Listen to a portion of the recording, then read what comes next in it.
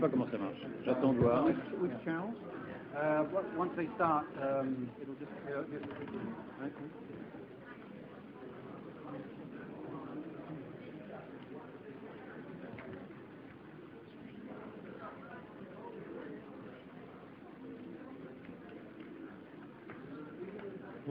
You're happy with that microphone, yeah? Philippe?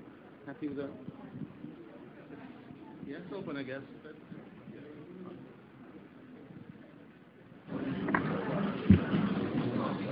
Ladies and gentlemen, welcome to this panel, Can You Trust the Media? Sorry we're a little late starting, but like any controversy, getting everyone here is not quite as simple as just asking them to come up and sit behind the desk. The main thing we'll be looking at this evening is a story that was broadcast back in 2000, 9 years ago now, featuring a young boy, Mohamed Al-Dura. It was a report on the French network France 2, and it was by a reporter called Charles Ondelin, and it's been the subject of intense debate in France and in the international media. And to give you an idea of what's at the heart of it, the best thing to do is to show you the film, and then we'll have a very brief statement from Philippe Karsenty, who is the Rome correspondent of France 2, and he'll just explain why it is that France 2 are not going to participate in tonight's panel debate, although they were obviously invited to do so. So, without further ado, can we have a look at the 55-second film from 2000? 15 heures, tout vient de basculer près de l'implantation de Netzarim dans la bande de Gaza. Les Palestiniens ont tiré à balles réelles, les Israéliens ripostent, ambulanciers, journalistes et simples passants sont pris entre deux feux. Ici, Jamal et son fils Mohamed sont la cible de tirs venus de la position israélienne. Mohamed a 12 ans, son père tente de le protéger. Il fait des signes, mais une nouvelle rafale. Mohamed est mort et son père gravement blessé. That's the film. Not very long for something that's involved 9 years of dispute. Philippe, can I just ask you to explain to people here France 2's position on this film and on the subsequent case? Buonasera a tutti, io sono il corrispondente per l'Italia del canale francese France 2, servizio pubblico di televisione francese, un po' come la RAI in Italia, per quelli che non ci conoscono. Io vengo specialmente da Roma per dirvi perché non siamo seduti qua a questo tavolo questa sera. Noi abbiamo una causa in corso, un conflitto in giustizia con il signor Karsenty, che ci accusa di aver mentito e di aver partecipato ad una messa in scena, che questi fatti non sono veri. Allora, io vorrei soltanto dire che i dibattiti sono stati di due nature. La prima riguarda l'origine dei tiri, degli spari. Vedete che la prima sera il nostro corrispondente a Gerusalemme dice che sono stati gli israeliani a sparare. Poi già dall'indomani sono apparsi dei dubbi e noi li abbiamo riferiti in onda, abbiamo fatto servizi ogni volta che sono apparsi nuovi elementi, nuovi dubbi sull'origine di questi tiri. Quando c'è stata una commissione d'inchiesta dell'esercito israeliano, dalla quale abbiamo parlato, alla quale abbiamo dato la parola e che ha concluso alla fine che non si poteva sapere con certezza chi aveva sparato. Il problema non era questo, perché questo dibattito l'abbiamo accettato normalmente, non siamo infallibili e abbiamo provato di dare ogni informazione che avevamo. Il problema è stato quando le accuse del signor Karsenty hanno cambiato natura. Lui ha detto che, quindi come vi dicevo all'inizio, questo non è vero, che è una messa in scena, che queste persone sono recitano una scena che sono attori, insomma, che non è morto il ragazzo, il giovane Mohammed che vedete, e che noi siamo stati complici di questa messa in scena, di questa scena di teatro, perché è il nostro cameraman di Gaza che ha ripreso queste immagini. Allora lì siamo andati in giustizia per dire che è impossibile mettere così in dubbio, cioè per diffamazione, per mettere in dubbio la nostra onestà su questa cosa. C'è stato un giudizio di primo grado dove lui è stato accusato condannato per diffamazione, ha fatto appello. La sentenza d'appello, il giudice ha ritenuto che aveva il diritto di esprimere, abbiamo proposto recentemente che il padre del giovane ragazzo che è stato ucciso, che è stato ferito al braccio, fosse esaminato in qualsiasi ospedale nel mondo da medici. Per esempio, abbiamo proposto recentemente che il padre del giovane ragazzo che è stato ucciso, che è stato ferito al braccio, fosse esaminato in qualsiasi ospedale nel mondo da medici, esumare la salma di suo figlio, cioè una cosa eccezionale nella cultura musulmana, non si esumano i corpi, quindi lui ha avuto l'autorizzazione eccezionale del mufti di Gaza per fare un prelievo del DNA per accettare che si trattava di suo figlio. E allora, loro ci dicono ma tanto non serve a niente perché magari quello che è morto Now Philippe, I'm going to have to stop you there for a minute because you did say to me when you said you were coming here that you were going to explain that for legal reasons France 2 couldn't commentate, and you've given a very brilliant and full explanation of France 2's entire position, which is I'm sorry you couldn't make from the panel. But I know that your bosses in Paris obviously aren't willing to do that. But I think, frankly, if you're not willing to take part in the panel debate, giving you 10 minutes to outline your case is a little unfair to the other participants in the panel. I think. Mi lascio soltanto terminare. Yeah. Quindi, soltanto per finire, le persone che sono accusate sono il nostro corrispondente di Gerusalemme, che è un ottimo giornalista, lui ha fatto dei libri, dei documentari che sono stati tradotti dappertutto nel mondo, il cameraman, e lui ha la doppia cittadinanza francese ed israeliana. Il cameraman di Gaza è uno dei pochi palestinesi di Gaza ancora oggi che è autorizzato ad uscire di Gaza dallo Stato di Israele, quindi per dire che non è ritenuto un militante politico. E ha lavorato 3 mesi fa per CNN, il canale americano che voi conoscete tutti.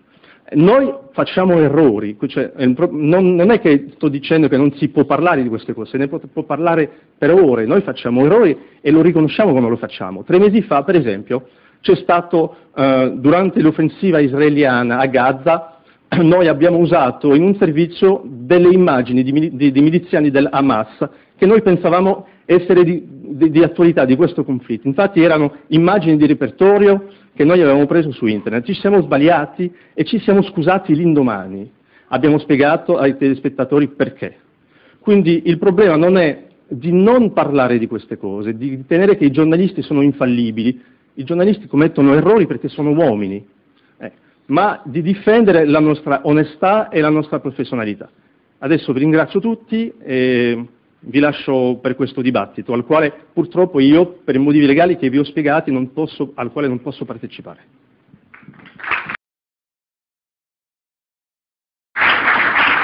Thanks, Philippe. As you can see from Philippe's statement, there is an enormous amount of controversy around these pictures. France 2 unfortunately couldn't make that fulsome statement from up here, apparently for legal reasons. And you'll hear the other side of the coin from one of the panelists today.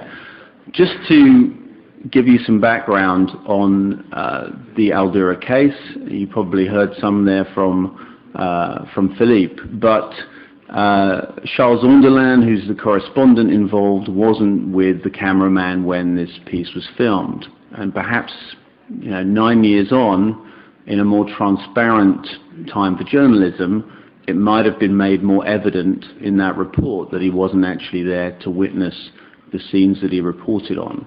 And you know, if you look at the way television news has changed, there's a lot more appreciation of the sophistication of audiences and of their need to know exactly where the people who are telling them something are coming from.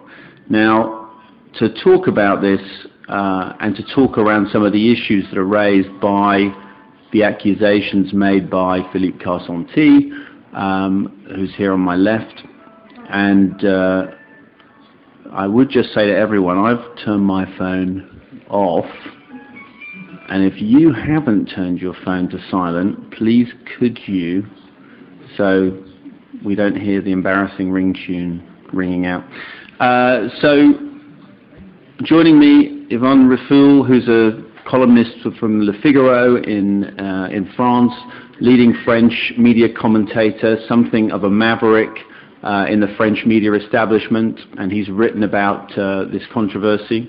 On my left, Philippe Karsenty, who has waged what I suppose is a one-man campaign on this particular case, and who was taken to court for libel by France 2 and won on appeal, although there's currently a final appeal undergoing, which is why Philippe felt it necessary to talk for 10 minutes and then leave. And then finally we have Ugo Tromboli, who's senior correspondent, distinguished foreign correspondent from Il Sole. My apologies for speaking to you in English. It's because if you heard me speak Italian, you'd burst into tears. My name's Adrian Monk, and I am a professor of journalism and author of Can You Trust the Media, but for 20 years I was a television journalist, so I know a little bit about television news. I reported from Bosnia, from all over the Middle East, from Northern Ireland. I'm well versed in conflicts and their reporting, and I've even seen people do bad things on television before, so I know a little bit about some of the tricks and, if you like, some of the fakery of television news. So I'm here as moderator, not to give you the benefit of my views, and I want to start by getting some opinions from the panel, and probably the best response to Philippe is to give you the other side of the argument, which is presented by Philippe Karsenty. So Philippe, can you just tell us why it is that you and the other Philippe are not on panel terms? Okay, so you give me 5 minutes just to expose this? Okay. So first, we agreed before. First, I'd like to thank you, and thank you very much to the festival and to you, Adrian, and to everybody here to attend. I'm not a journalist, so, well, I agree. I'm very happy to be welcome here. So we agreed that we will not make the presentation that I had at the court or that I'm having lecturing all over the world. So we agreed with Chris that tomorrow in the same room at 9 o'clock, we're going to screen a full presentation of most of the evidence that we have, that the news report that you've seen here is completely staged. So now, just to give you the version of Friends 2. So the version of Friends 2 is that the father and the boy that you're seeing here have been targeted by the Israeli soldiers for 45 minutes, shot and targeted. The cameraman, Talal Abu Rahma, who's working for France 2, and at that time was also working for CNN, said that he filmed 27 minutes of the incident. When he got the film, he sent it to CNN and to France 2. CNN refused to broadcast the news report. It was Mike Hanna at that time, the bureau chief in Jerusalem, and Mike Hanna said, "We want guarantees of authenticity, we don't think it's true." Just that you know, Mike Hanna now works for Al Jazeera. So in their international, sorry, yeah. In their accusation, they're saying that the Israeli soldiers and the father, there's a distance between them of 80 meters. Okay? And at the end, the father received 12 bullets and the boy 3. So I'd like to tell you that all that I'll screen tomorrow and all on what I'm basing have never been contested anywhere, nor by the French justice, nor by France. Nobody ever contested our evidence. So I'm going to tell you now the incoherences and the inconsistencies of this news report. First, you can see that they pretend that they receive 15 bullets altogether, and you can see no impact, no blood. You can also see that they received bullets from the right-hand side of the screen at an angle of 30 degrees, but they didn't move from 1 centimeter on the left.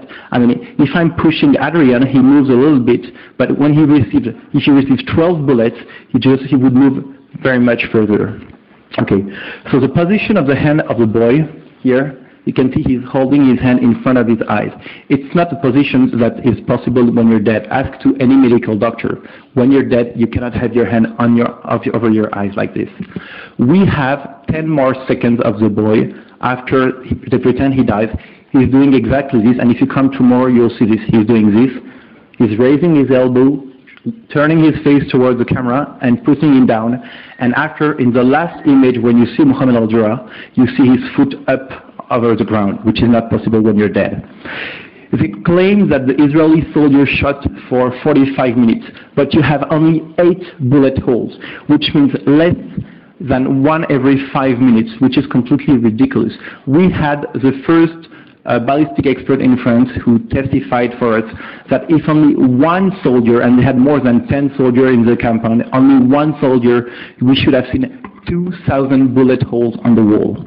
You can see that the bullet holes are round instead of being off.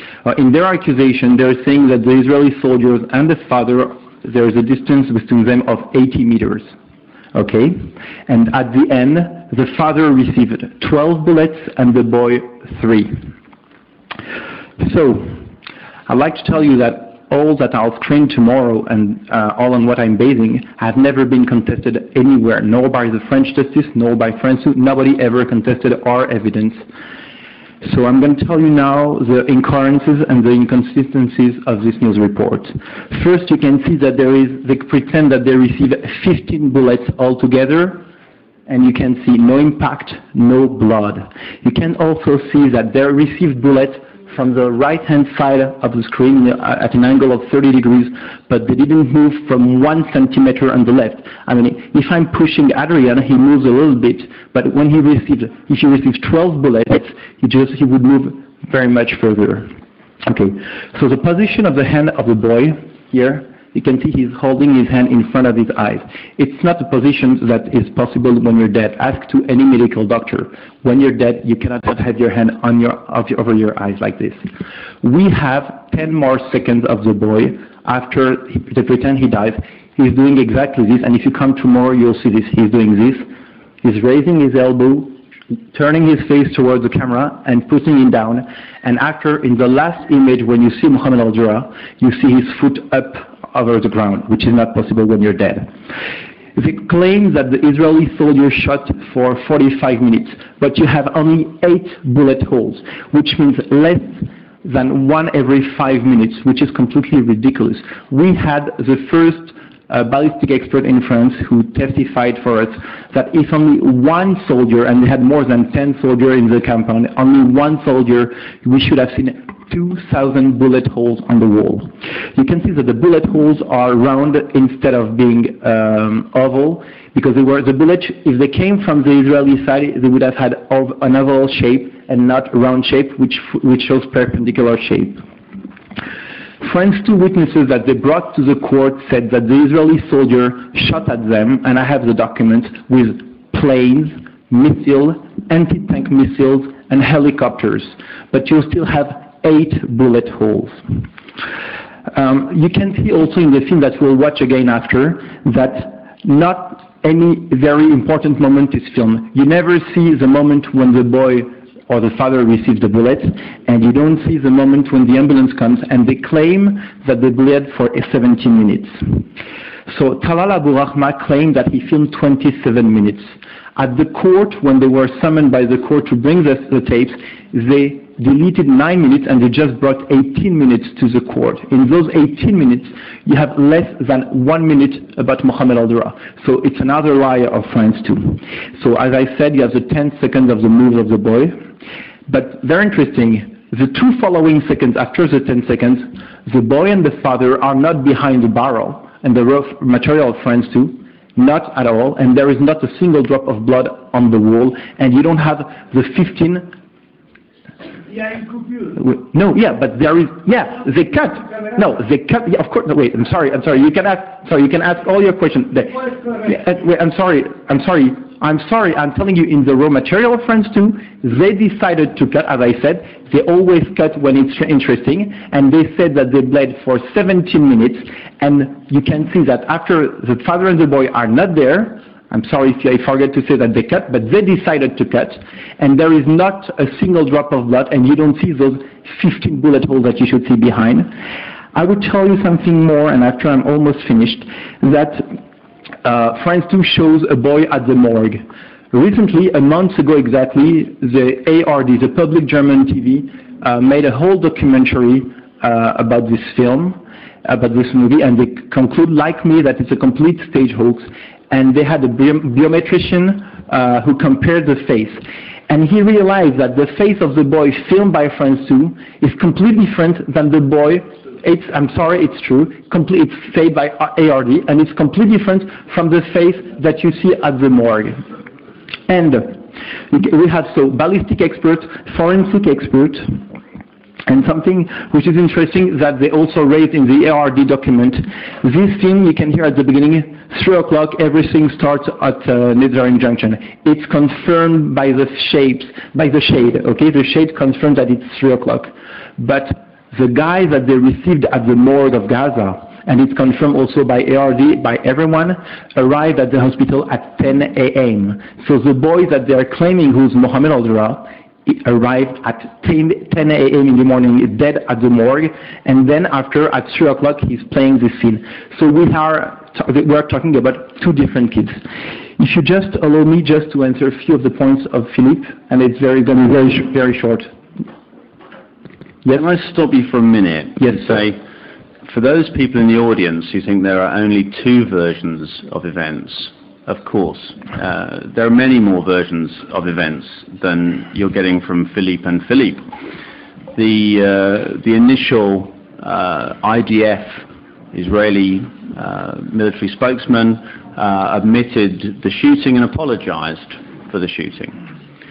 An Israeli Defense Force investigation found that Mohamed Al-Dura had been killed, but not by Israeli soldiers, by Palestinian soldiers. So throughout this whole developing saga, if you like, there are many, many different views. Some of them official from the Israeli Defense Force, some of them from analysis of video, some of them from France 2 and their cameraman, some of them from ARD and people who've looked at issues around the video itself. But the reason we're talking about it here at the Journalism Festival is really because the contest and the transparency are what we're interested in as journalists.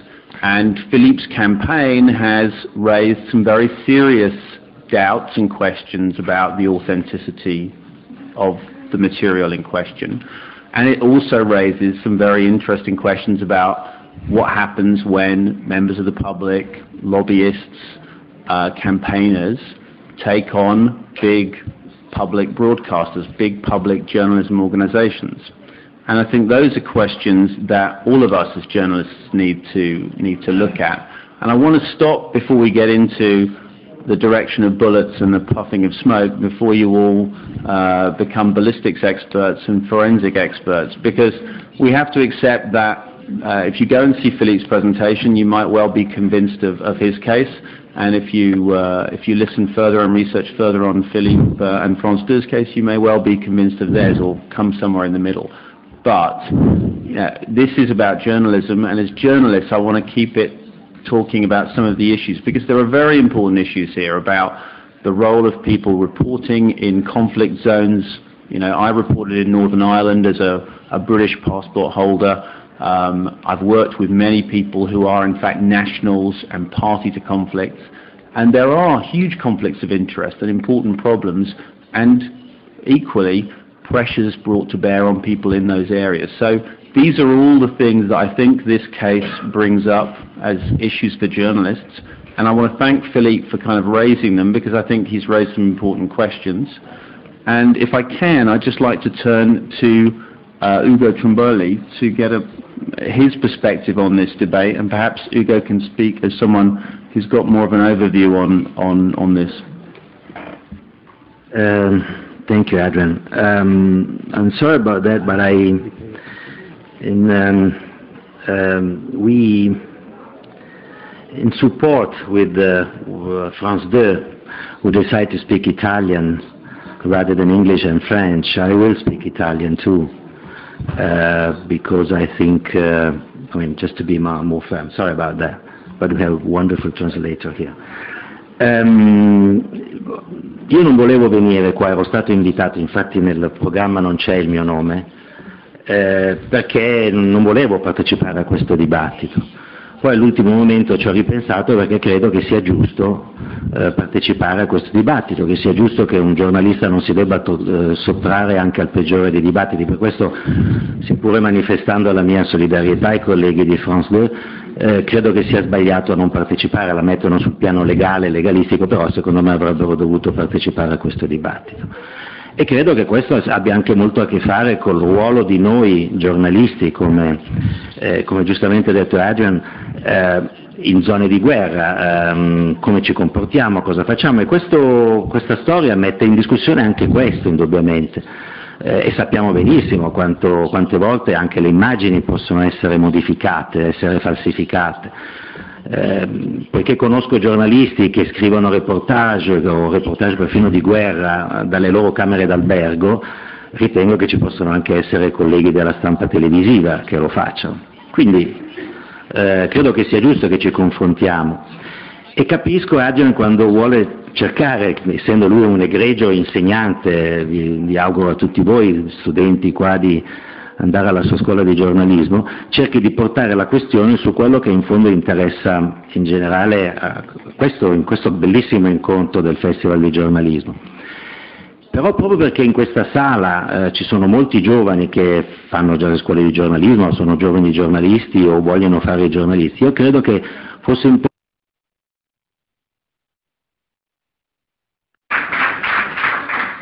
So there you have conclusive proof it is impossible to host a debate about the Middle East without talking about politics. Thanks to Ugo for giving us, I think, an overview of his position as a journalist and as a correspondent.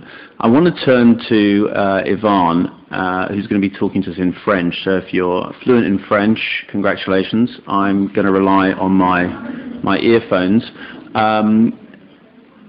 Ivan's position is as a kind of media commentator, outsider in the French media, looking in, and he perhaps can explain a little bit about why this particular case is such a cause célèbre in France itself, and perhaps what's different about France and the French media that's made this quite the case that it is.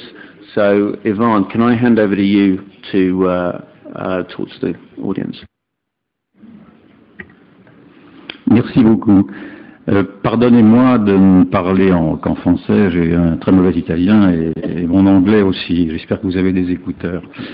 Comme vous avez pu le constater, il y a autour de cette affaire, et très curieusement, une énorme passion. On en est effectivement, je regrette moi aussi, comme mon confrère, que France 2 n'ait pas accepté de participer au débat. Et en fait, il reproduit là d'ailleurs un comportement qui est dès le départ pose le problème des médias. Je voudrais généraliser cette affaire en fait qui illustre assez bien le fait de savoir si oui ou non les médias doivent pouvoir se remettre en cause. Ah oui, pardon. Pose plus généralement le problème de savoir si les médias doivent rendre des comptes de leurs informations. J'entendais tout à l'heure notre confrère de France 2 dire qu'il n'était pas possible de mettre en doute notre honnêteté. Si, il est possible aujourd'hui pour tout journaliste d'être mis en doute, non pas sur son honnêteté, mais d'être mis en doute sur sa parole, sur la manière qu'il a de retracer les faits, de donner les informations naturellement. Et cette réflexion qu'il a eue, ce refus qu'il a eu de débattre, est très significatif d'une sorte de dérive de notre profession qui s'enferme dans une sorte de cité interdite et qui pense avoir la vérité révélée et qui refuse de faire la moindre autocritique, en plus sur des sujets aussi délicats que celui de l'affaire Al-Dura. Je m'empresse de dire que je n'ai aucune opinion sur l'affaire Al-Dura. Je ne sais pas qui dit vrai dans cette affaire-là, mais je trouve qu'il est légitime d'en débattre, et je trouve qu'il est légitime d'ailleurs qu'il y ait une commission d'enquête pour savoir qui de tous les intervenants dit le vrai. Je voudrais tout de même rappeler, parce que ça n'a pas été dit, quel est le contexte de cette affaire et l'impact énorme qu'il y a eu. Donc ça s'est passé en 2000, ça a été juste un petit peu avant la deuxième intifada, ça a été d'ailleurs un des éléments de la reprise de la deuxième intifada. Donc c'est France 2 a diffusé ce document dont les images ont été reprises ensuite, notamment quand les égorgeurs du journaliste américain Daniel Pearl se sont mis devant leur caméra de télévision, devant leur petite caméra vidéo. Il y avait la photo de Mohamed Al-Dura qui était derrière et qui justifiait donc leur haine du juif qui était Daniel Pearl. Et donc cette image-là a été naturellement instrumentalisée, a été diffusée partout dans le monde pour montrer que les juifs étaient des tueurs d'enfants. Donc il y avait quand même, en désignant d'une manière très légère l'armée israélienne comme étant l'auteur des tirs, Anderlin a fait une faute déjà. Il a fait non seulement une faute, mais il a fait une faute parce qu'il n'était pas sur place. C'est une faute qui aurait pu être bénigne s'il l'avait admise, mais c'est son caméraman qui filme la scène, c'est son caméraman donc qui est palestinien, membre du Fatah, qui filme cette scène, qui lui retrace ensuite le déroulement de cette scène, et lui, dans son commentaire, croit son caméraman. Le béaba dans la profession de journaliste, malgré tout, c'est de recouper ses sources et en tout cas de ne pas faire confiance pour un sujet aussi grave. Bon, la faute d'Anderlin, de mon point de vue, elle est là. Bon, je ne vais pas l'aborder les leçons, mais pour essayer de faire comprendre les problèmes. Il y a ensuite la faute de France 2, parce que j'ai entendu mon confrère de France 2 dire que France 2 avait accepté de reconnaître que tout ça n'était pas très clair. C'est pas, enfin, à ma connaissance, ce n'est pas vrai. Il y a deux affaires dans ce drame. Il y a d'abord la première accusation de savoir si l'armée israélienne a oui ou non tiré sur cet enfant, et là les expertises balistiques semblent prouver que, en tout cas, ça paraît compliqué, en tout cas qu'il y a un doute, et ce doute m'a habité, moi, quand on m'a expliqué effectivement de voir que de là où étaient les positions des Israéliens, ils ne pouvaient pas voir cet enfant, ils ne pouvaient pas être sous le feu de leur fusil. Donc il y a ce premier débat qui aurait dû en tout cas être amener France 2 à faire amende honorable et dire qu'il avait accusé sans preuve l'armée israélienne. Puis il y a cet autre débat aujourd'hui de savoir si c'est une scène macabre, mais une scène fictive, comme on peut en voir. C'est vrai que quand vous voyez les rushs de ce qui se passe chez les petits Palestiniens, ils miment souvent, et ça je l'ai vu bien sûr, des fausses blessures pour ensuite repartir, courir et se rouler à nouveau par terre devant des caméras. Il y a une sorte de jeu médiatique, sachant que naturellement l'impact des images en temps de guerre est beaucoup plus important, en tout cas pour les Palestiniens, que la force militaire des Israéliens eux-mêmes. Donc, il y a cette faute de France 2, me semble-t-il, de ne pas avoir pris conscience du fait qu'elle avait cautionné une image grave, une image qui naturellement en France même a eu des répercussions, car les communautés musulmanes et juives en France sont également très importantes. Nous avons 6 millions de musulmans, 600 000 juifs, donc tout ça a fait qu'également il y a eu un impact au sein même de la communauté française, avec une montée de l'antisémitisme dans ces années-là, en 2000, qui a été causée notamment par cette affaire-là. Donc c'est pas une affaire banale, et donc il est tout à fait légitime de demander des comptes et d'avoir des vérités. Or, je remarque à ce point de l'histoire que les médias, qui auraient dû être l'occasion précisément de montrer qu'ils étaient un lieu de débat, un lieu de confrontation d'idées, eh bien se sont coalisés, vraiment coalisés, pour empêcher que cette affaire ne soit exprimée autrement que par des passions aujourd'hui dont on ne comprend plus rien. Et vous avez eu l'année dernière, dans le Nouvel Observateur, qui est un hebdomadaire de gauche, une pétition qui rassemblait tous les plus éminents des journalistes et des grands reporters français, qui tous ont signé un... Pardon ? You mentioned room for debate, and I want to have some. Et qui tous ont signé une pétition de soutien à Charles Anderlin en ne voulant même pas entendre les éléments de constitutifs d'une interrogation sur ce qui aurait pu se passer. Et donc ce corporatisme de la presse a été, d'abord m'a affligé naturellement de manière incroyable et pose ce problème aujourd'hui de savoir si la presse ou non est crédible, de savoir si oui ou non la presse doit accepter ou pas accepter de voir parfois c'est la relation de ces faits remis en cause par des gens qui ne sont pas obligatoirement journalistes. Et moi je trouve que ce débat qui est aujourd'hui posé, de savoir que la presse doit avoir à rendre des comptes, et peu importe le fait que ce soit dérangeant ou pas, est intéressant. Et quand j'en finis, si j'ai bien compris, il faut que j'aille vite, quand j'en finis, quand on entend maintenant comme argument que le fait que Karsenty avance ces éléments, mais que sa démarche est d'abord politique, et en fait qu'on laisse entendre que sa démarche est politique parce qu'il est juif, et qu'on laisse entendre que sa démarche est politique parce qu'il est sioniste, et qu'on laisse entendre qu'en fait ce procédé reviendrait à un procédé révisionniste, parce que c'est ce que l'on entend également aujourd'hui, je trouve qu'on tombe là du coup dans une sorte de malhonnêteté qui empêche d'aborder, enfin de vouloir saisir au plus près ce qui pourrait être la vérité. Et donc je réitère mon propos pour une demande de commission d'enquête sur cette affaire.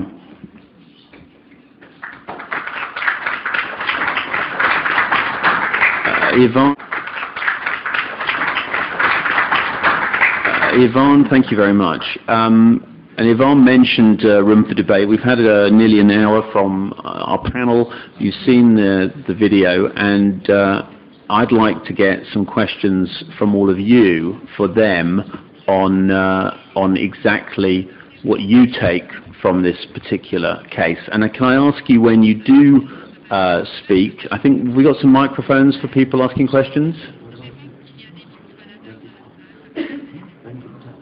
Yeah, I can talk. I didn't answer. Yeah. Can I answer now? You want to answer? No. Yeah, I think. Well, I'd like, in the course of if we can have in the course of the questions, I'm sure, Philippe, you won't be excluded from questions from the audience. But I do want to bring the audience in here, and if you can say where you're from before you put your question and who you are, it always helps to give us a little bit of context. So can I get an idea of who would like to ask some questions, just to give me a sense of where to go and who we can take? Okay. We've got a lady at the back there. Okay. With a... may I say the question in English or in Italian, as you prefer? I only understand English, but you can do both if you like. I don't know how is better for the translators. Whatever. Anyway, I'm Laura Conti from School of Journalism of Naples. And more than talking about the case of Mohammed al-Dura, I'd like to talk about what you and Ugo Tramballi underlined. So the case that in war it's really, really hard to report. I know that was the topic of yesterday, but especially this case bring the evidence that in war even a reporter becomes a soldier, we can say. And that the matter is, and it was underlined more times, that the cameraman was basically Palestinians, and that's one of the biggest problem of reporting in Middle East, the fact that most of the media ask Palestinians to take footages, to give the video contribution, and really seldom they send reporters, as Tramballi said. Even for two reasons. It's impossible to come inside the Gaza Strip, for instance, or they don't... Let me put that to the panel, yeah? Yeah, your question is essentially on the employment of people who are participants in conflict zones, and what are the issues around that? Yeah, I'm sorry. Okay. I'm going to summarize. My question is just this. Do you think, the question is for you and Mr. Tramballi, do you think it will be more fair for journalists to create a team that can cover, an international team, with all members that can cover these events? in order to let them be more, I don't know, reliable, I mean, more trustable? That's it, the question. Thank you. Okay, well, as I'm sitting in the chair, I'm trying to avoid passing too many of my opinions on, but I would say ordinarily journalists scrutinize one another's work, not always for the best reasons, mostly to try and trip one another up and to destroy each other's reputations. But there is a lot in television news of people keeping one another honest, if you like. And I've seen it happen on several occasions where, because different people work together, the nature of television being as it is, you have the effect of not wanting to have your integrity compromised by perhaps somebody else who is a little more flexible with the truth, shall we say. So, that acts as a useful barrier. It's a little bit different where people work very closely together over a long period because A, they build up trust and a relationship, and B, that scrutiny doesn't necessarily work as effectively.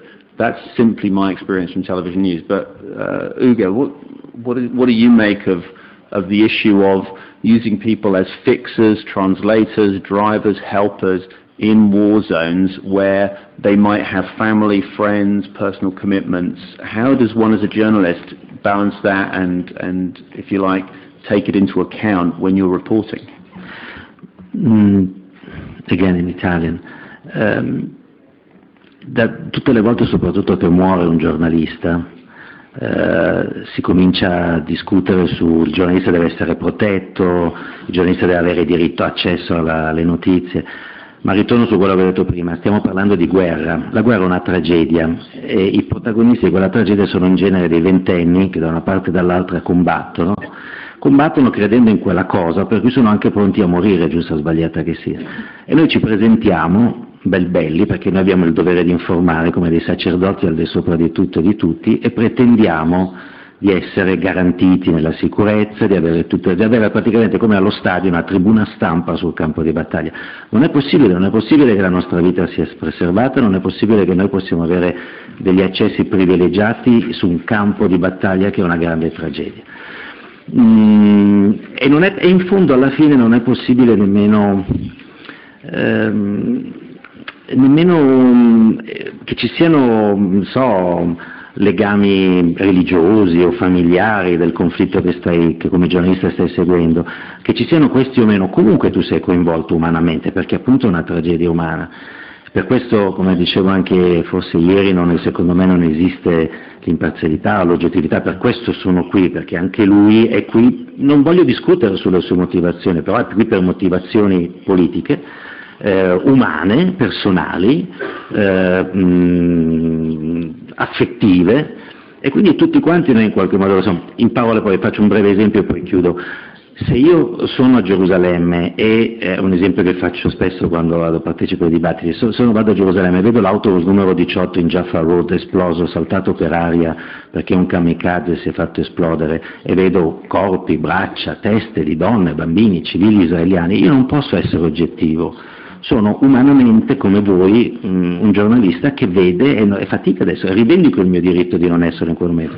Se poi vado a Calandia e vedo per 2 ore come i soldati israeliani trattano le donne che vogliono andare all'ospedale, le donne palestinesi che vogliono andare all'ospedale, i ragazzini che vogliono andare a scuola, gli uomini che vogliono andare al lavoro, non posso essere in quel momento oggettivo. Io credo che questa oggettività che viene rivendicata da chi poi ci presenta ha un'agenda politica non sia possibile. Certamente l'onestà è quella anche di spiegare le posizioni, di spiegare anche la sua posizione, di spiegare anche che forse magari Mohammed al-Dura è stato ucciso dal fuoco amico anziché dal fuoco israeliano, ma sostanzialmente non esiste questa oggettività, non esiste l'oggettività assoluta, soprattutto esiste l'oggettività se vai al congresso della democrazia cristiana, non esiste l'oggettività se vai al fronte.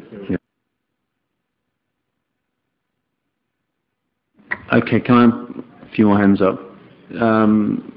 Gentleman there, and can you just say who you are and who your question is for?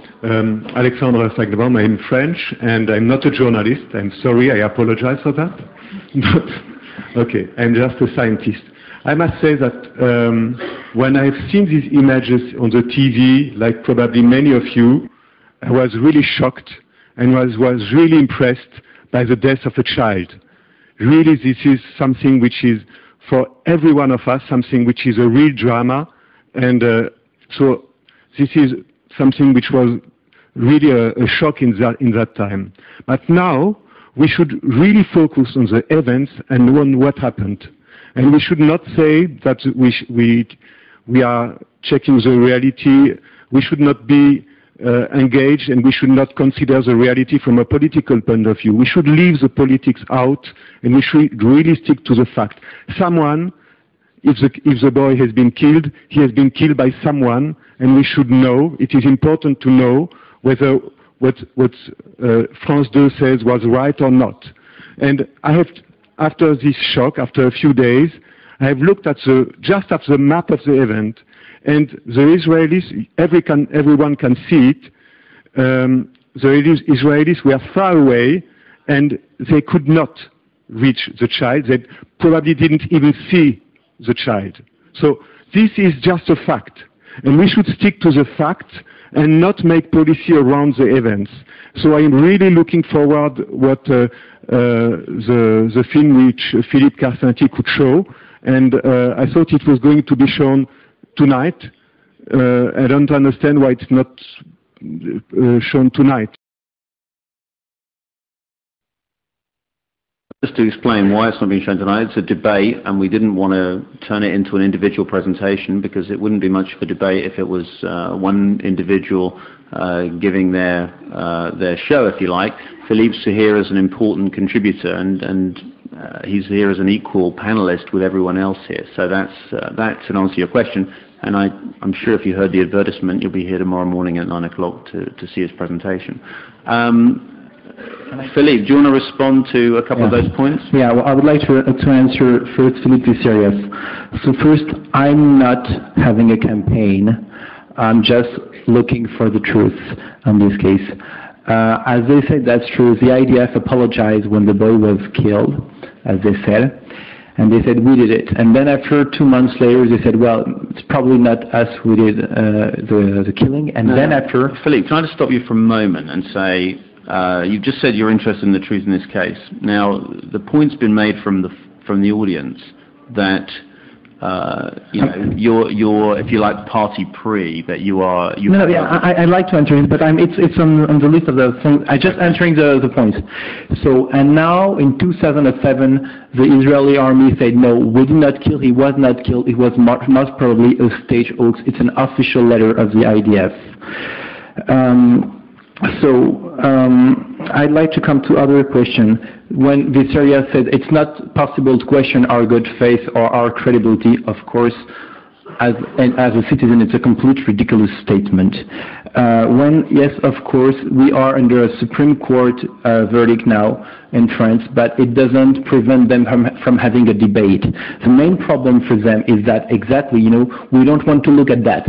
Those guys receive 15 bullets, they don't bleed, there is no blood nowhere, but we're not going to argue this, because they don't want to argue with the facts, because they know that if we go to the facts, they are ridiculous. It's what happened at the court. Everybody laughed at the court. Even the judge were laughing at the end. It was so ridiculous. So he said, Philippe Karsenty said that they were willing to bring the father to have him examined. Bring him. You're free to come. I mean, take the father, take him to the Roma hospital, Paris hospital, take medical doctors, and you'll see that the scars that he's showing are just scars of knives and axes, because he's been assaulted with knives and axes 8 years before the event, and they put bandages around around those former scars. So this is about Philippe Karsenty. Now I'd like to answer Hugo. First, I was shocked by what I heard. I heard that he came here for solidarity with colleagues about conspiracy. I'm telling you, journalism is not a question of corporatism. Journalism is a question about facts. And coming here for solidarity and just arguing, I think that you lost your whole credibility for your whole career by just saying, I'm here because as a solidarity journalist. It's ridiculous. You claim that you saw people dying, receiving bullets. They were not bleeding. I mean, it's just obnoxious for me to hear this kind of statement. So now we come to my political agenda. Yes, I'm Jewish. Charles Enderlin, the guy who made this, is more Jewish than I am because he is French and Israeli. I'm only French. I'm a French citizen. I'm a French elected citizen. And yes, I have a political agenda. I'm elected. I'm deputy mayor of Neuilly, the city where Sarkozy was the mayor. I ran against Sarkozy at the parliament 7 years ago. I lost, as you may imagine. Okay, but yes, I have a political agenda. I think we have ideas, and as every citizen, I'm involved in politics, but I'm just a French citizen. I don't speak Hebrew. I'm a French, okay? I'd like to, so promote a cause or an image. No, I'm sticking to the facts. Every time someone tries to take me out of this, what about the Gaza and the killing in Gaza last month, 2 months ago?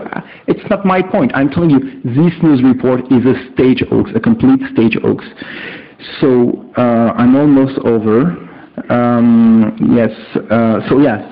the mistake that Enderlin did by accepting this news report, by editing it and broadcasting all over the world, you have to remember that there was a man, Mike Hanna, who is not a Jew. He's a Lebanese, from Lebanese origin. If we have to go to those kind of things, I mean, it was like 70 years ago that you have to say Jewish, Christian, but now, I mean, it seems that we have to go to those religions.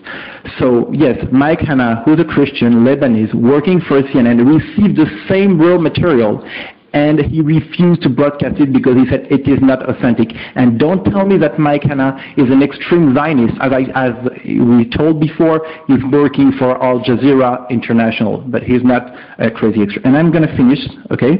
I'd like to address to those who uploaded very much Viserias and Hugo and say, please come and see the details. Try to contradict me. I'm really willing to listen to your contradictions on the details. If you succeed, I'll apologize. I'll offer dinner to the whole room, and I'm serious. And okay, I'll offer dinner to the whole room, so come for free dinner if you want. And remember, 15 bullets, no blood, no injury, and see you tomorrow. Philippe, if I can just put the questions from, if I can get back to you briefly and very briefly on the issue of a political agenda. I think people accept, some people accept, and I would be one of them, that you've raised some very important points about Charles Rondelin's report, and you've raised doubts about aspects of that report. I think where people are concerned perhaps about the agenda and the use of the interest in this particular case is that I think many of us would agree that facts are very important, that fakery doesn't have a place in television journalism and the news.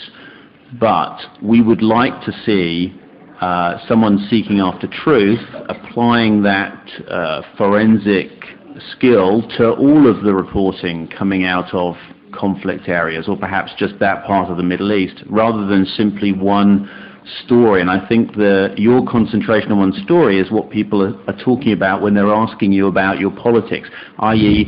why aren't you applying these very detailed and very forensic techniques to all of the reporting coming out from all the different sides? So let me answer you to this. First, you have to understand that before this I built a company which name is Media Ratings, and we were investigating on all the media inaccuracies. We're discussing all economics, politics, foreign policy, anything, and we're criticizing the media. It happened that we had lawsuits by friends too, and at a certain point I had to stop to do anything else. I'm just traveling, I've been gathering more evidence, and it has taken most of my time just to prove the evidence. As I told you, I'm not a journalist. What I did here should have been done by some journalists, investigative journalists. And I'm telling you something. Remember the ARD public German TV broadcast a month ago a documentary which accused France 2 of having broadcast a fake news report. What was the reaction of France 2? Patrick de Carolis sent a letter of threat to ARD, and they say, if you don't send us a letter of excuse, we will sue you and we will break all the relationships between the public TV, German public TV, and the French public TV. And ARD answered, okay, sue us, break whatever you want. So it is only intimidation. 3 days ago I was in Paris, I had to have a press conference. You know what they did? They called the place where I was supposed to have my press conference to put pressure and to have the press conference cancelled, and the press conference was cancelled. They are afraid to see me showing. So my strategy is to go all over the world. I'm here. I'm going to be in India in a few months. I'm in America, in all the universities. I've been to all the school of journalism in America, and I'm telling you something, all of them. And I've had in the room people from all the origins, and everybody agrees at the end of the presentation, it's a complete, full, staged hoax. And never forget that the justice, and I'm finishing this with this sentence, the French justice allows me to say, to publish, and to claim on radio and to write articles saying that France 2 broadcast a fake news report, a masquerade which discredits France 2 and its public TV, and it's full of stage scenes. That's it. Thank you. Philippe, before you have to buy dinner for everybody, I want to get some more people in. And if I can we have 2 or 3 people and just make a point, and we'll try and get your questions across the panel, because I'm also, we haven't had a chance to get Ivan in so much. So, okay. Gentlemen, who's got the microphone? Can they do? Okay. Lady there. Randa Gazzi, Italia, studentessa e scrittrice.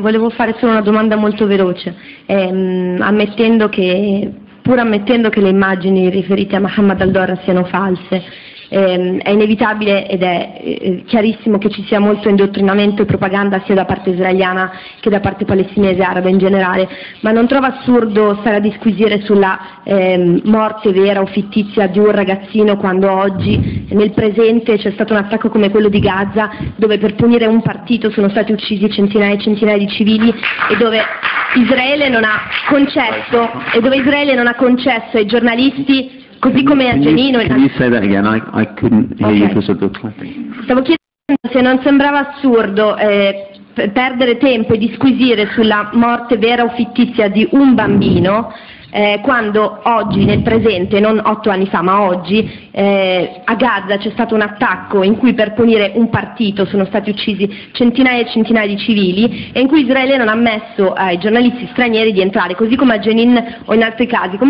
La posizione di Israele è indifendibile, perché se non concede ai giornalisti stranieri di entrare a documentare quello che succede, è inevitabile che poi la propaganda araba possa prevalere sul resto. Okay. Can I just say, when we do, let's have questions people can answer rather than speeches they can applaud, because we can do speeches later on, but questions are what the guys on the panel are here to answer for you. Yeah, is Arber. I'm the director of Israeli NGO that monitor the media, the Israeli media, and the former correspondent of the Haaretz daily newspaper in Israel. In the occupied territories during the first Intifada. One short remark and one short question to Mr. Karsenty. It's not true that Israel blame the Palestinian or France do by doing manipulation or something, fake story. The current formal position of State of Israel, and it's simply can be checked by even through the internet. The position of the army, Israeli army, and the foreign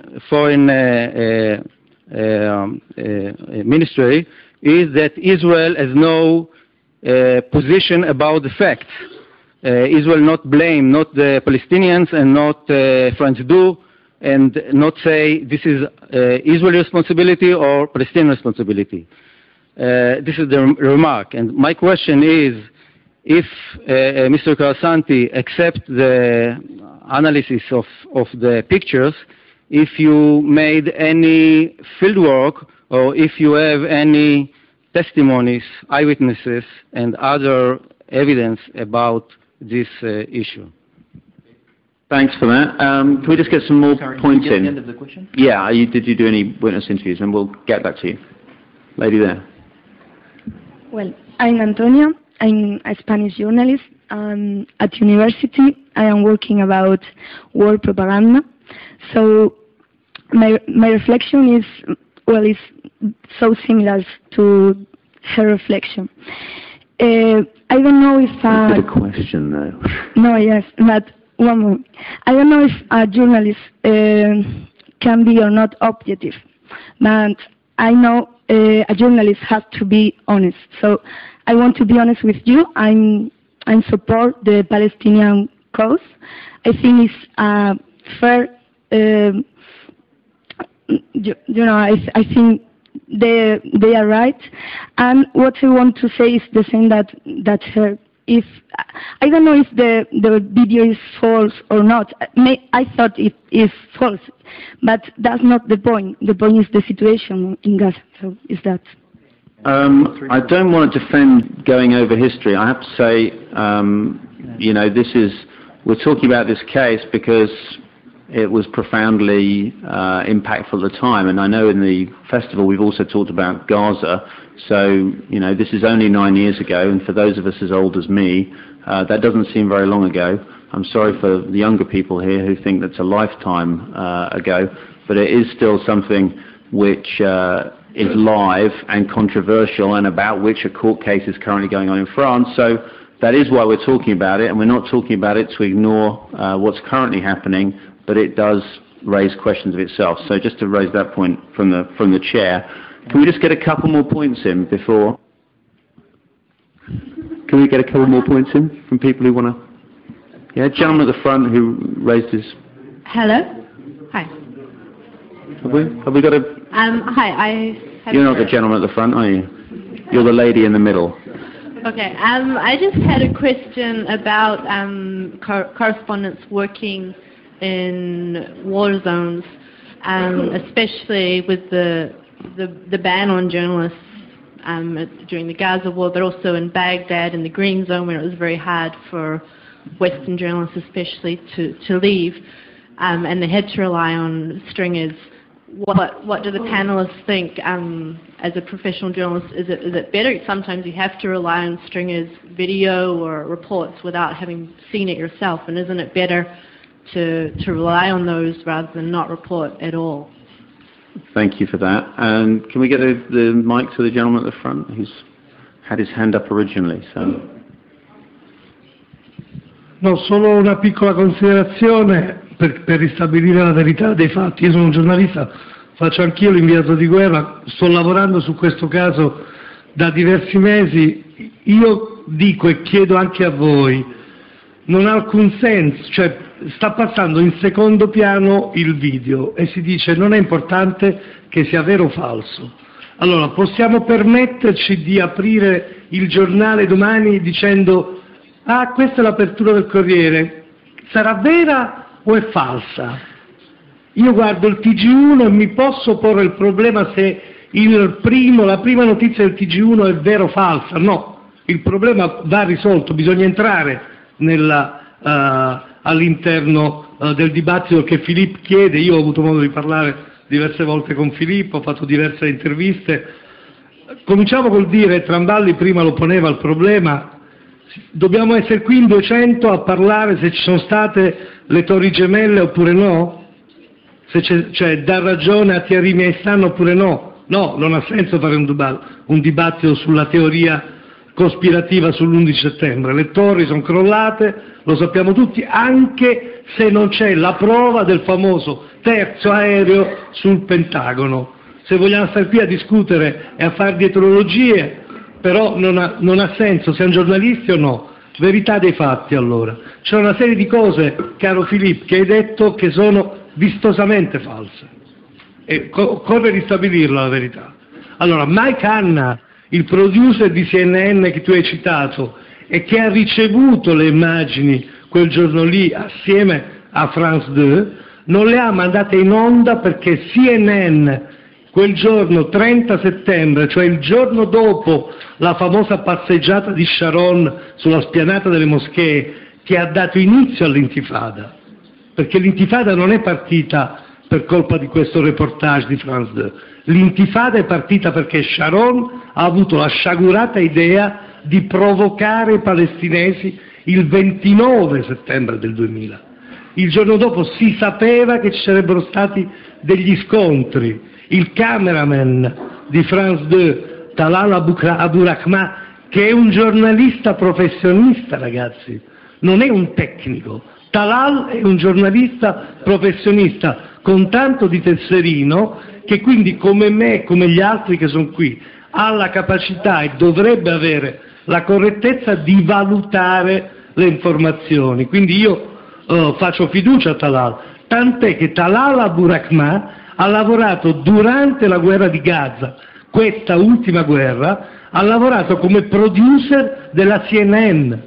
Siamo qui a discutere di un cameraman che, se ha lavorato adesso per la CNN, vuol dire che la CNN gli fa fiducia, gli dà fiducia. Quella volta lì la CNN ha deciso di non mandare in onda le immagini di France 2 perché non voleva esacerbare gli animi, perché comunque, così come Anderlein ha fatto quel giorno, ha chiesto allo Stato Maggiore israeliano: che dite voi di questa vicenda? E lo Stato Maggiore israeliano ha risposto: ci scusiamo, è stato un errore. È vero che poi nei giorni a venire e nei mesi a venire le opinioni sono cambiate. Altri elementi, attenzione, non stiamo parlando di carta stampata. Nella carta stampata sono in gioco solo alcune... I'm going to have to say... just a minute. Yeah, a minute. Nella carta stampata si discute degli errori di ortografia che ci sono oppure no. Anche nel giornalismo televisivo esiste una grammatica, esiste un'ortografia. Ad esempio, quando Philippe dice che dopo la morte presunta, come dice lui, del piccolo Mohammed, i due spariscono, non sono più dietro il barile, per cui lascia intendere che i due attori sono andati via. Lì c'è un cut, c'è uno stop. Quando il cameraman stoppa l'immagine, poi la riprende magari dopo 12 anni, dopo 3 minuti, dopo 6 ore, dipende da quanto tempo passa, quindi non c'è una continuità temporale all'interno del girato, dei rushes di un cameraman. Quando non si vede il sangue su una... cioè qui non siamo a CSI, dove si vede il sangue dappertutto. Questa è realtà che viene filmata. Quindi se uno zoom all'interno del filmato... Okay, I think, to be honest, if I can say... Now, I'm going to have to say to you, you need to get up early in the morning and tell him that tomorrow, okay? Because you've really chosen the wrong place to give the speech, and I think that gentleman's already spoken, so can we just hear from somebody who hasn't? No. Can we pass the phone to somebody who hasn't spoken? Just 10 seconds. No, do you mind? Because this is about giving people an opportunity to speak. That gentleman's just had a huge opportunity. I just want to say that I've been shocked by what I have heard, because if some people can say that the facts have no importance, then they are paving the way to a fascistic or totalitarian society. Well, and in this particular hall, I'm afraid... And the question is very important, whether facts are true or not. Can we have the gentleman just over there, and then can we have the gentleman over there with his hand up? I'm very old-fashioned, and I think if you put your hand up, you deserve a... Can we give it to the gentleman with his hand up? Thanks. Sorry. This is where I have to be very boring in English and be... You know, my job is a little bit like the referee in football. Everyone is supposed to hate me. Grazie. Scusate, io sono Chiara di Milano. Io sono Chiara... You're not a gentleman either, are you? I know that. Io, scusate, non ho capito cosa però lo ha portato a sposare questa causa. Lei diceva che aveva una società che osservava i media, poi però ha fatto di questa... Anch'io ho visto il filmato e non mi è venuto da andare a indagare la traiettoria dei proiettili, eccetera.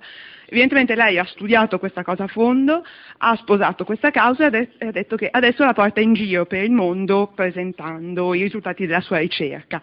Mi chiedo anche, siccome andare in giro per il mondo comunque costa, mi chiedo come si finanzia e comunque cosa l'ha spinta. I like that. It's a question. And just because I keep saying, oh, it's his question, that's even better. Okay, we're going to take a little pause there because we've got about 4 or 5 different questions. And I think if I can break them down into, briefly, field work and trusting local stringers in the field. I do want people to answer that question. The issue of the authenticity of the material itself, which I think Philippe can address. And because he hasn't had a chance to contribute, I'm going to just get Ivan in to talk about the issue of the veracity or non-veracity of the material. I don't know. Are you able to understand me with that? With your earphones? Yeah. Yeah, you're okay. So we've taken the very academic, perhaps, position of saying perhaps it's true, perhaps it isn't, but it raises questions. What about the issue from the gentleman at the front who says it's true or it isn't true? What do you say to that kind of that position, Ivan?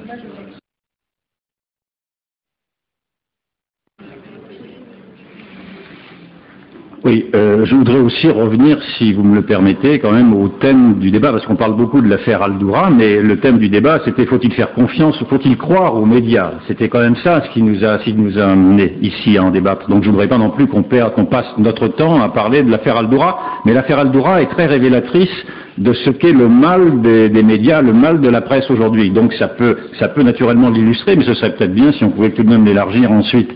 Car ce que l'on entend depuis quelque temps, ce que l'on entend depuis quelque temps est tout à fait accablant. On entend d'un côté un confrère plutôt militant qui fait l'apologie du militantisme et du journalisme d'émotion. Je n'ai rien contre, mais enfin effectivement ce n'est pas ce qui est le plus objectif dans l'appréciation des faits. On entend une apologie de l'idéologie qui est effectivement très commune dans le journalisme, mais qui est également en contradiction avec les faits. On entend du corporatisme en face, du suivisme, du nombrilisme, mais on oublie ce qui a été très bien posé par monsieur, de savoir de quoi l'on parle. Est-ce que l'on parle des faits ou est-ce que l'on parle des suspicions idéologiques des uns, des procès des autres, etc. Et je me rends compte que la crise du journalisme que traverse le journalisme en France, en tout cas je ne connais moins la position du journalisme en Italie, et la crise du journalisme en France est précisément une crise d'idéologie, c'est-à-dire que le journalisme en France aujourd'hui est incapable de se confronter aux faits. Et c'est de cela aussi dont il faudrait parler, car il faut se demander pourquoi. Et dans l'affaire Dura, qui est un bon exemple, c'est quand même ahurissant de voir qu'en 9 ans d'affaires, vous avez parlé qu'il y avait eu beaucoup de débats en France sur cette affaire-là. C'est faux. Il y a eu une omerta sur cette affaire. Il y a eu des polémiques à l'accessoire, mais le fond du débat n'a jamais été abordé, comme le fond du débat n'a pas été abordé non plus sur d'autres sujets de société beaucoup plus importants que cette affaire Dura. Nous vivons des bouleversements sociétaux, sociologiques, éducatifs extraordinaires comme jamais la société française n'en a connu. Or, vous vous apercevez que les médias français aujourd'hui vous parlent de pipolisation, de Carla Bruni, de Ségolène Royal, font des unes sur ces femmes-là, ou font des pseudo-journalismes d'investigation en allant chercher leurs informations chez un ancien directeur des renseignements généraux dont il a été prouvé que les informations qu'il donnait à la presse étaient des tuyaux crevés. Et donc il y a aussi ce vrai problème qui, moi, me préoccupe encore plus que l'affaire Dura, encore une fois, de savoir à quoi sert la presse aujourd'hui et si oui ou non la presse va se rendre compte qu'elle est comme ces mandarins dans leur cité interdite et qu'elle se regarde aujourd'hui le nombril et qu'elle ne supporte pas d'être remise en question. Et cette affaire Dura montre bien effectivement à quel point la presse ne supporte pas d'être remise en question. Merci. Thanks, Ivan. And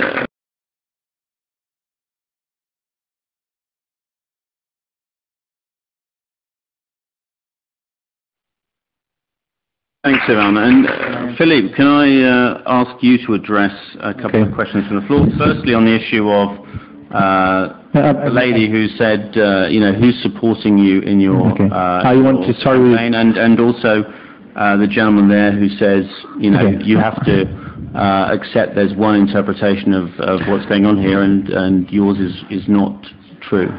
Okay, so yes, you're right. Those trials are very expensive. As I said before, I'm a businessman before everything. I used to be a stockbroker before the market collapsed. So I had the chance to make money before. I'm still a little bit in mergers and acquisitions, but most of the time I'm about this case. And that's okay. I mean, I had enough money before. Sometimes when I go to America, I sell my lectures to some think tanks and some institutions, and that's it. So this is about the money. About why, and I'm sorry the woman asked me a question before, but she left. Well, why to focus on this picture? This is the most important picture in terms of media that we've seen go all over the world. I mean, Daniel Pearl has been killed to avenge this image.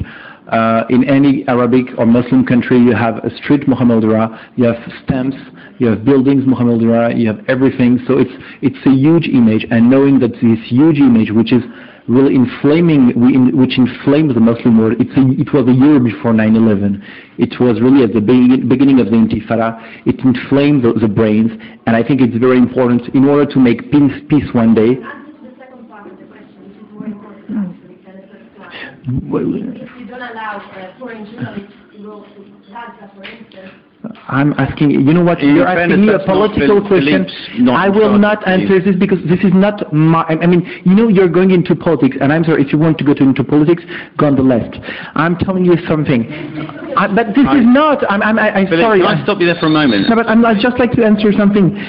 Can I stop you there for a moment by pressing that button and say you've done a good job in explaining your background, and actually you're very lucky. You're a stockbroker who hasn't been booed during the financial crisis.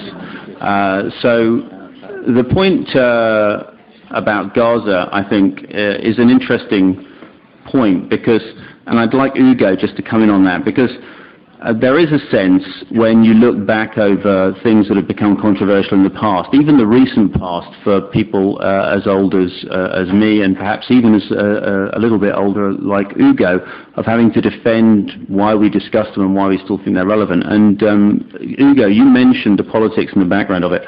I mean, can you perhaps explain why it's still an important issue, and what it's, you know, why should we just concentrate on the present and to the exclusion of reporting in the last 9 years? No, I don't mind. I mean, it's true. We have to. We can too. We can try to find out the truth regarding the Mohammed al-Dura. I mean, it's not bad. It's always useful to find out the truth.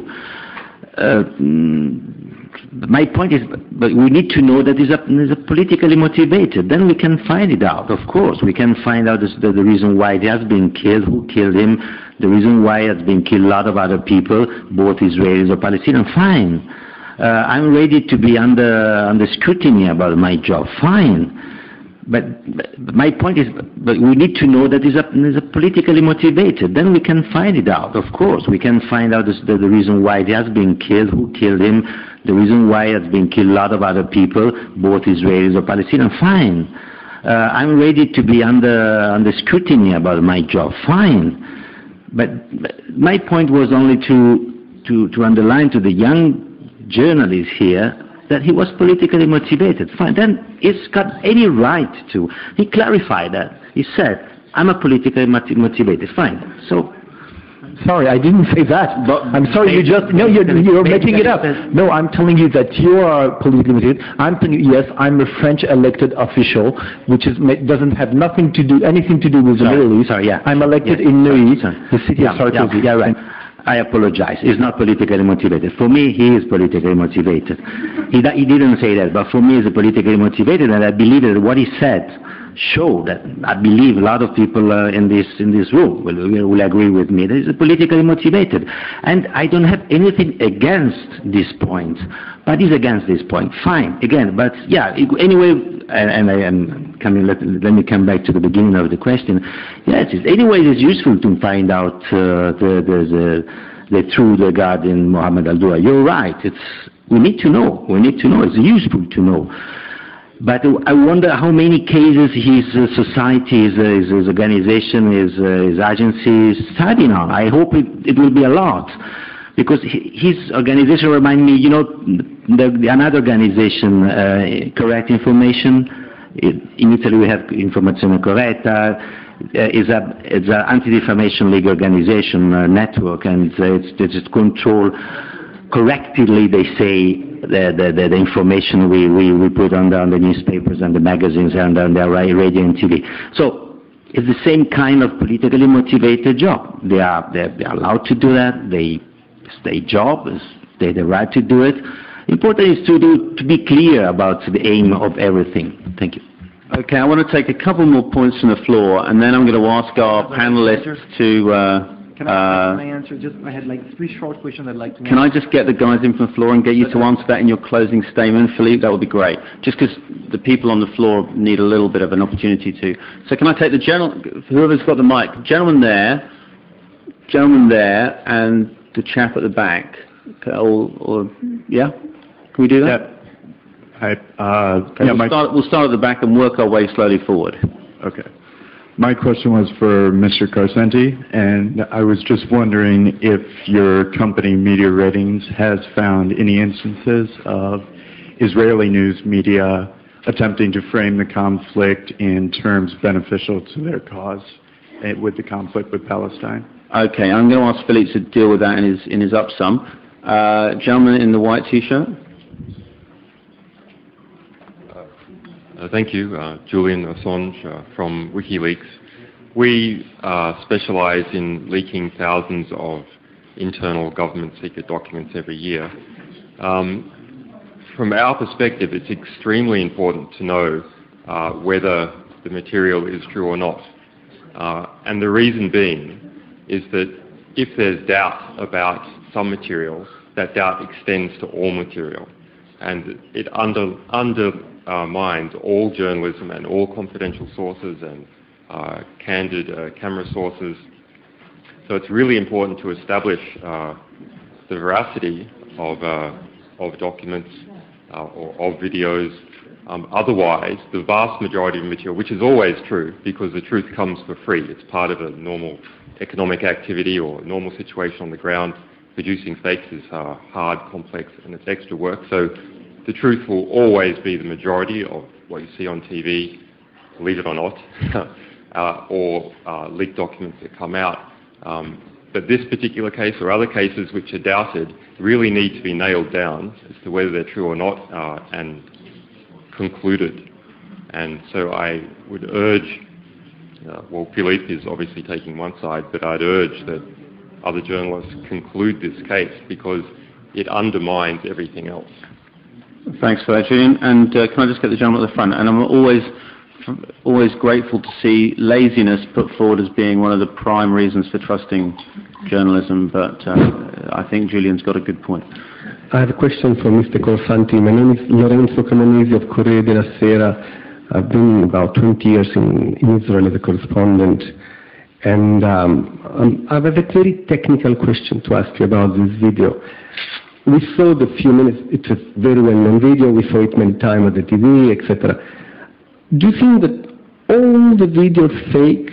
I mean, we saw the contest, we saw the shooting in the Netzarim area, we saw the shooting at the ambulance. Actually, there is one guy who looks falling down in front of the ambulance, many people running, there are some doctors or paramedics full of civilians shouting around. I mean, you think all this is faken? Or only the Aldura part? How is it built? How does it work? Because I tell you, having been there such a long time, all the scene looks to me very credible. I saw, unfortunately, in my career, many dead bodies. In many cases, I didn't see blood. I was myself under fire many times. It looks to me very, very possible.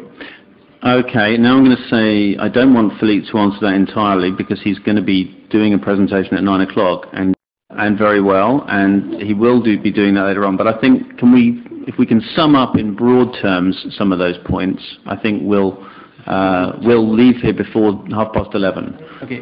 So 11 tomorrow. Tonight. Is anyone finally, before I close down and get people to sum up, anyone want to pitch in with a final thought? Sì, dunque, mi chiamo Alessandro Sanza dell'agenzia di informazione Amisnet. Una breve considerazione e poi la domanda.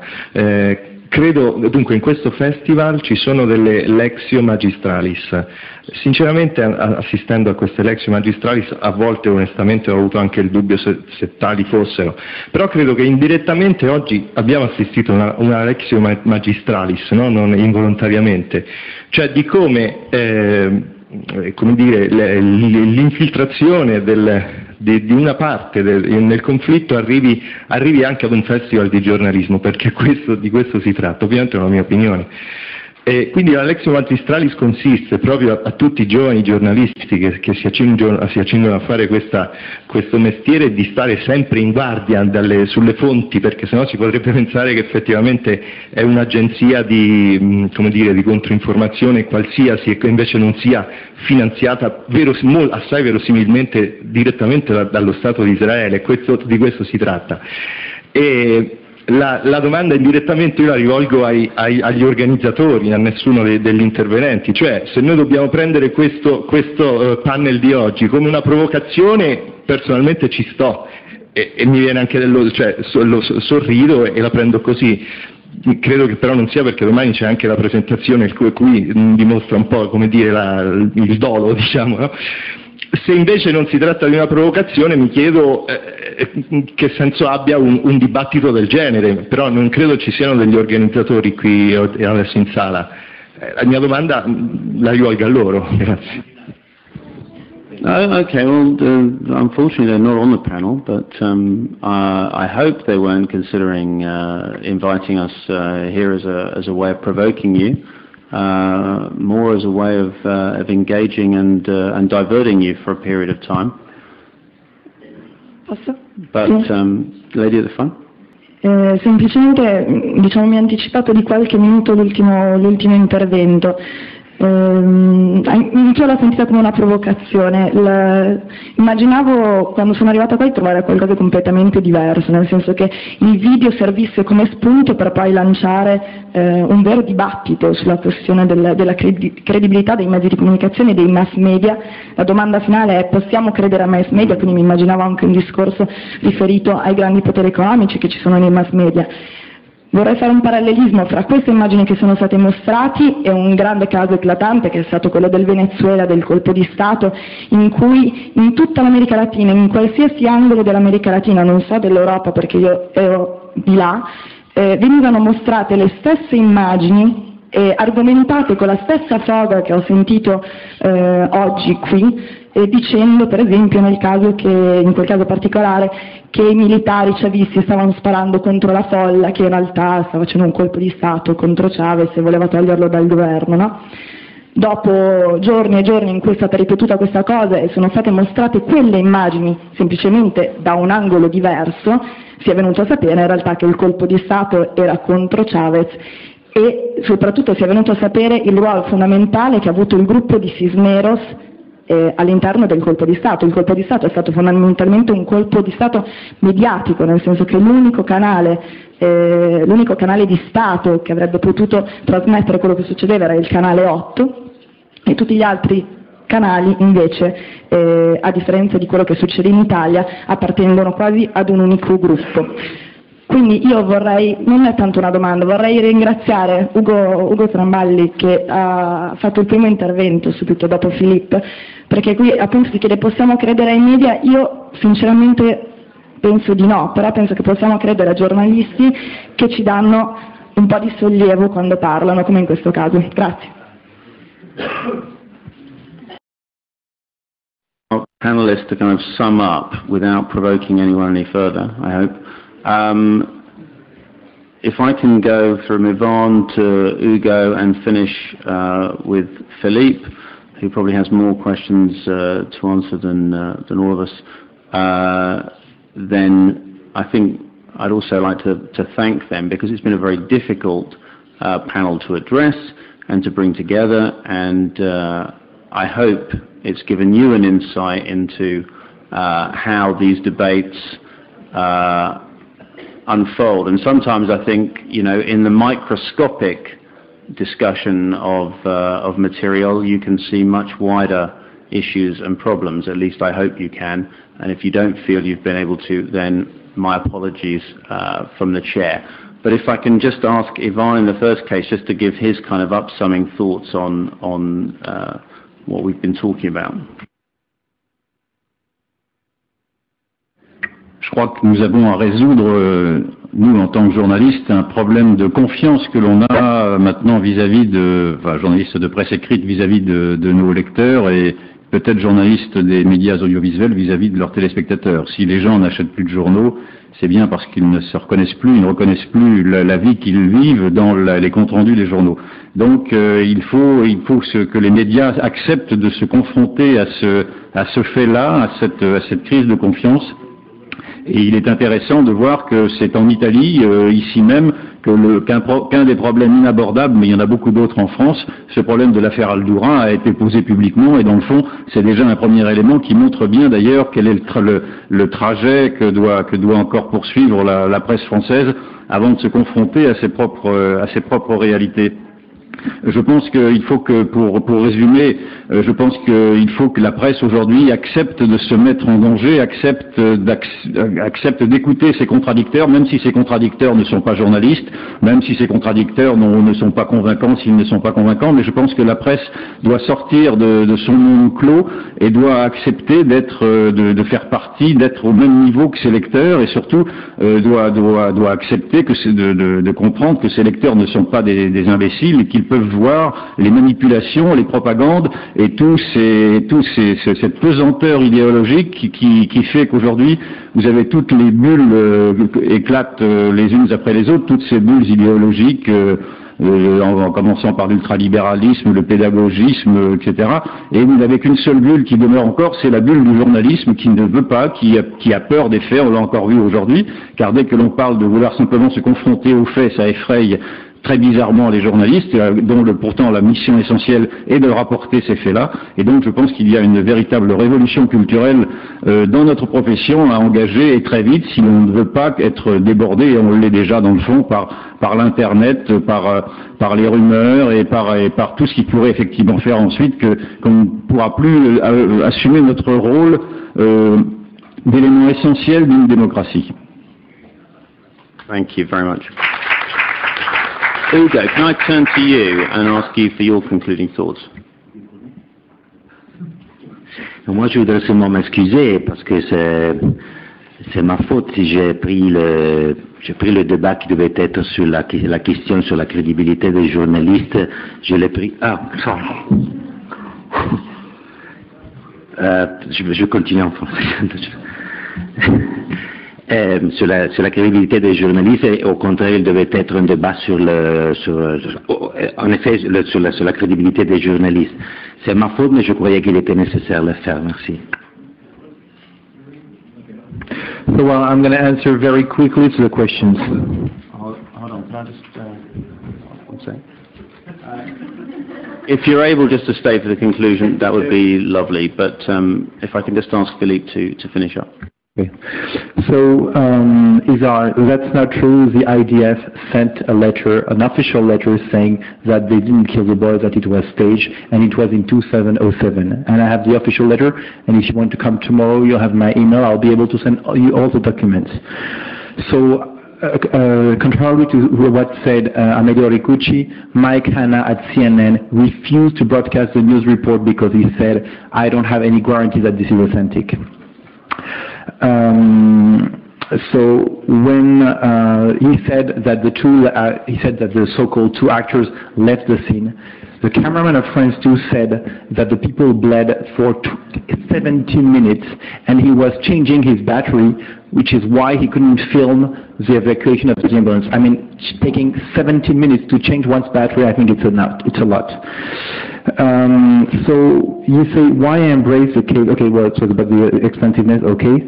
I'm sorry to tell you, but what I heard from Ugo, and I heard about his name before, and he was a respected journalist here, I think it discredits completely all what you've been doing, because saying that the facts for you are not important, but that you're not just motivated by a political agenda is completely discrediting. Media ratings, whatever. Media ratings has been scrutinized 200 cases before and revealed 200 lies in the media, especially in the French media and sometimes in foreign media. Yes, sometimes it happens that we criticize the French media when they were too supportive to Israel, for example, when they were supporting Sharon, when Sharon was becoming the best friend of Chirac. The media, which were very accusatory to Chirac, to Sharon, became so friendly to Sharon that we published an article which showed that it was ridiculous to change one's mind just to follow the line of Jacques Chirac. I think the truth is important. Don't forget to come tomorrow at 9, and I would like to answer Lorenzo. And yes, the first scene is a complete fake scene, and look, I'm going to show it to you tomorrow, but I can just give you something. The ambulance comes in 2.5 seconds.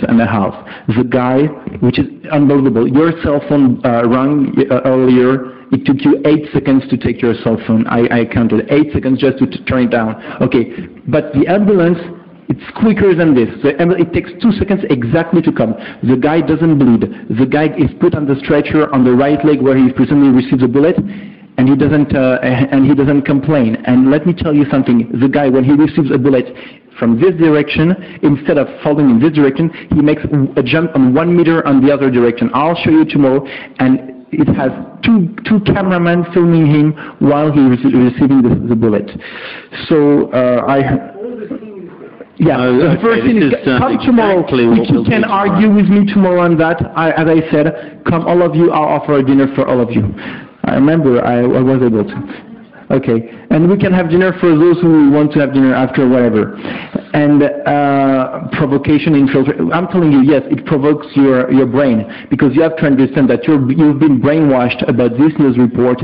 You believe it's truth. It's a full hoax. It's bullshit, and I think it's very important now for the people in the world to understand that if you support the Palestinian cause, which I respect very much, first you should be happy to hear that this boy was not killed, at least one, and I'm telling you, someone who wants to support the Palestinian cause using this, if you look at the figures, you have 1,000 Israeli killed, 5,000 Arabs killed. So I'm telling you, it's a very, very bad provocation. And I remember people in France were saying Jacques Chirac is the best friend of the Arabs. I'm telling you, no. Jacques Chirac was the best friend of the Arab dictators. He was receiving money from them, he was selling them weapons, and he was making like a whole mafia. But if I'm a friend of the Arabs, I'm telling you, I don't tell them, go at war for me. I'm quietly in the Élysée Palace, and I'm having fun. Thank you very much. Tomorrow at 9 here, and you'll be surprise. Thank you, Philippe. And can I ask you to thank all the panelists here and thank you for your contribution. And to any young journalist, I would say the new world in which we live is full of people like Philippe, whatever you think of their motivations and their passions, and you have to be prepared to deal with them. So get used to